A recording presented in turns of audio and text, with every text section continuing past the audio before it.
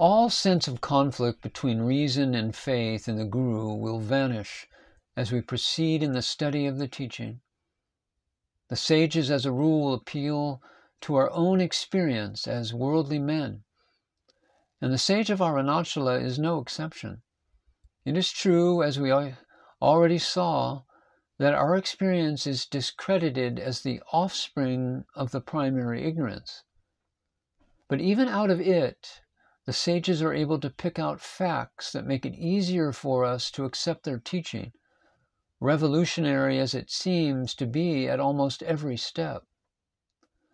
The light that they shed on our own past experience enables us to see that, in truth, there is no real conflict between faith and reason.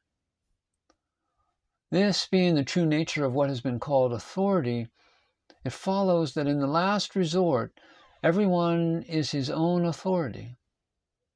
Before accepting the teaching of a sage as authoritative, he must decide for himself whether or not he is a sage, a being having intimate experience of the real self, and established by virtue of that experience in the state of deliverance or self-realization, which he himself wants to attain.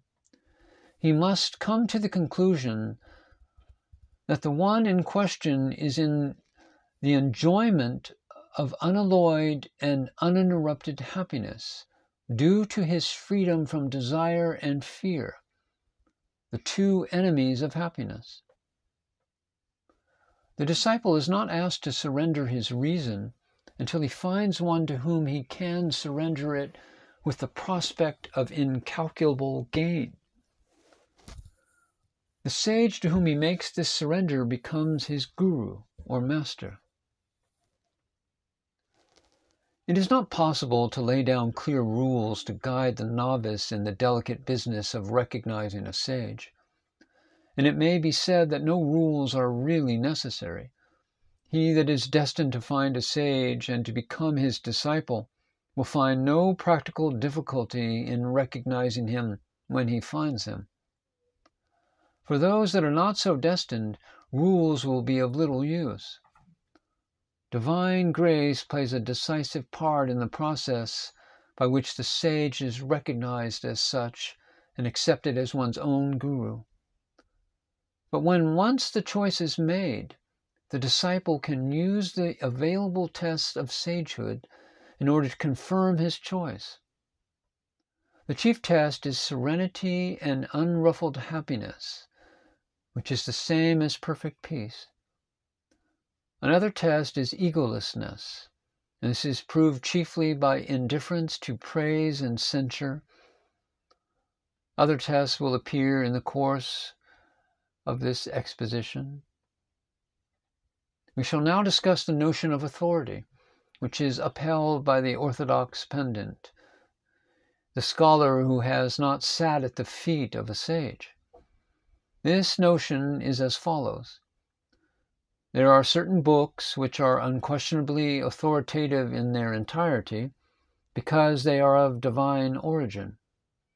Every sentence or clause of a sentence in them is divine, and it is not permissible to us to doubt their authenticity and authority. It is said that the books prove themselves. In this sense, authority is a kind of spiritual dictatorship imposed from without. The subservience of the seeker of the truth goes further still. Not only must he accept the sacred lore, such as the Bible, as authoritative, but he must also bind himself in advance to accept the interpretations of disputed passages which these scholars offer. This notion is one of the many untoward effects of the organization of religions into churches or hierarchies.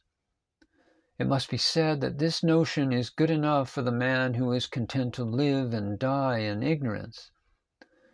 He that wills to rise above it needs authority of a different kind. Even the sacred lore is of relative value and needs evidence of some kind to prove its worth. There is only one thing that proves itself, namely the self, Atman. The upholders of the orthodox view do not recognize the testimony of a living sage as having any authority of its own. They believe that a special sacredness attaches to the ancient lore and that no additions can be made to it. But the truth is the other way around. The reason for the authoritative nature of the ancient lore is the fact that it contains passages which are more or less faithful records of the testimony of sages that lived in the past.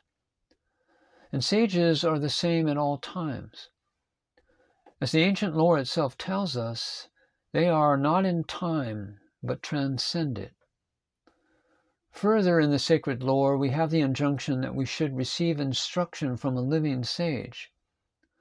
The truth is that the sage is not a person, but an embodiment of divinity. As it says in the Bhagavad Gita, the sage is myself.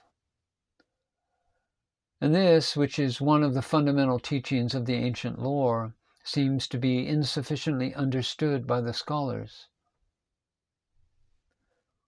Besides, the most natural way for us to start with the teaching of a living sage, for we are able to determine by our intuitive perception whether the teacher is a sage or not. We cannot thus judge any sage of the past.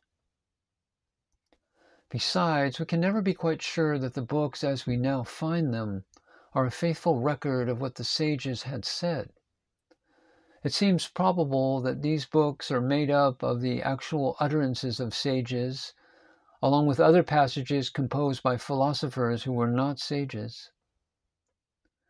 It would seem that the evidentiary text remained unrecorded for a long time before they were incorporated into the books.